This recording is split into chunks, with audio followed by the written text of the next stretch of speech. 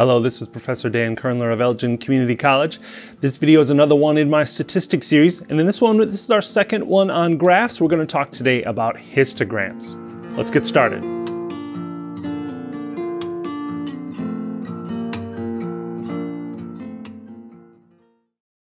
So in our first video, we talked about a variety of different graphs we're going to talk about, and we had skipped histograms. We're going to talk about those today. Let's start with one from our LGB adults database, and let's look at the age that the individual realized their sexual orientation. Histogram is pretty straightforward. There are a couple of things we can modify. So we'll go graph histogram. No surprise there. Choose the variable, and then because we're looking at age, our variables range from pretty small, young age, up to something like 50. Let's set a minimum of 0 and then a class width of 5. And like usual, we can modify the x-axis, y-axis, and title, label those appropriately, and then we get a graph that looks something like this. And what those boxes mean, let's look specifically at one, the third box there. It's between 10 and 15. What it specifically means is there are 534 individuals who recognize their sexual orientation between the ages of 10 and 15. Specifically, this is including 10 but not 15. If you think of an inequality, this would be 10 less than or equal to the age less than 15. So 10 is included, but 15 is not. One thing the histogram does is it lets us look at the distribution shape, how the variable is distributed. So I have 4 of them up here. The first one is symmetric. So kind of bell-shaped, that's a symmetric distribution. Then we have a uniform distribution where all the intervals have about the same frequency. Then if most of the values are over on the left and then it kind of distributes over on the right, we say that's right skewed or skewed right. And then the last one there, if most of the variables are over on the right and then there's a few to the left, we would say that that is skewed left. Let's look at another variable and kind of do a little deeper dive. This is from our 2018-2019 Illinois school data. We'll make a histogram and let's do the percent of students who identify as Black or Hispanic. Every school has to record this. The individual has to pick one of these, or the parents have to pick one of these when they sign their children up for school. And so we can do, let's do a relative frequency here. And when we choose our labels, let's see, our x-axis label here would be the percent of students. And then the y-axis would actually be, since it's relative frequency, our individuals are schools, it would be the proportion of schools. And then we'll put a title on there and create this graph. This graph is really interesting. If you look over on the right, this block here means so that proportion of schools, over 50% of schools have less than 5% of their students that identify as Black or African American. But then there's this little peak over on the right down here. There's another, what would that be, about 8%, 7% of schools, another big peak that have almost all of their students identify as Black or African American. And this points to something really interesting about Illinois, a lot of America as well, that we're very segregated. So there's a lot of schools, the majority of schools in fact, have very few Black or African American students. And then there are a few schools where are really concentrated, almost all Black or African American students. So let's dive a little bit deeper and think about what might cause that. If you think about the U.S. Census data and the concentration of Black or African American residents. You can get this by county, and you can sort by Black or African American total. So if we sort that descending, you can see Illinois County, in fact, has the most, and then there's some in Los Angeles, California, etc. If you sort by proportion, the proportion of the residents that are Black or African American, you get a different order. Here, it's all in the Southeast, Mississippi, Alabama, Virginia, etc. There's actually a nice visual of this that came across my Twitter feed a few years ago. It looks something like this. Now, if you think about why that is, it should be pretty obvious, right? These concentrations are because their ancestors were brought here. Why are they so concentrated still? What is causing that? There's a good reason for this, and it's called redlining. There's a long history here. So I want to talk a little bit about redlining and talk about what this is and what effect it has had and continues to have.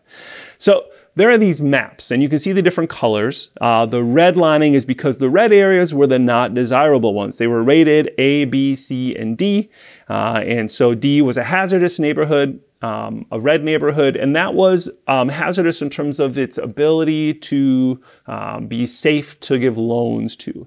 Here's the kicker.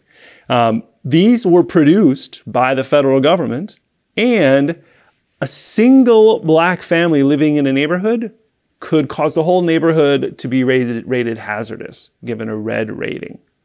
In fact, there's descriptions in some of these redlining documents that are public.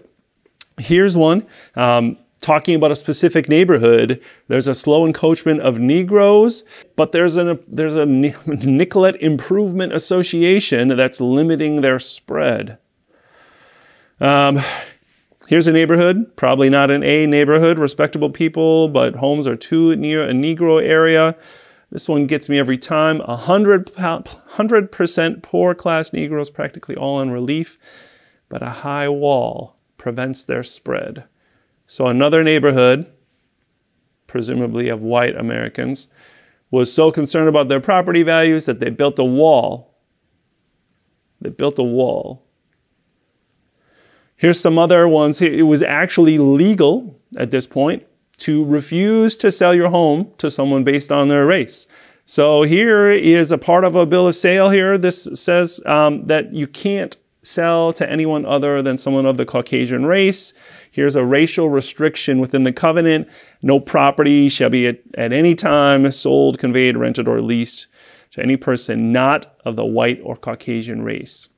So this was actually legal until 1968, when the Fair Housing Act was passed and it no longer was legal. That seems like a long time ago for us to still be so segregated today. Unfortunately, just because it's illegal doesn't mean that it's not happening. In fact, I've got a slew of different things here. Here's a National Fair Housing Alliance settlement from 2017. African American home buyers often didn't receive a call back. Black and Asian home buyers are told about and shown fewer homes than whites. Fair Housing Center of Central Indiana, this is one of those matched pairs experiments we've talked about. The Center for Investigative Reporting found that blacks and Latinos were denied mortgage at rates far higher than whites, even when you account for income and other economic factors.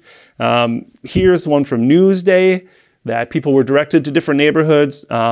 If you look at the federal government, the Justice Department, they have all of these settlements. Here's one in Indianapolis. There was unlawful redlining.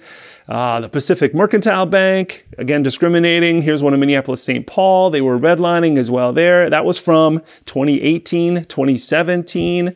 JP Morgan Chase, 2017. Union Savings Bank, again, engaged in redlining. So this continues today, and these are the only ones that have been caught. There's been an investigation. There's been a settlement.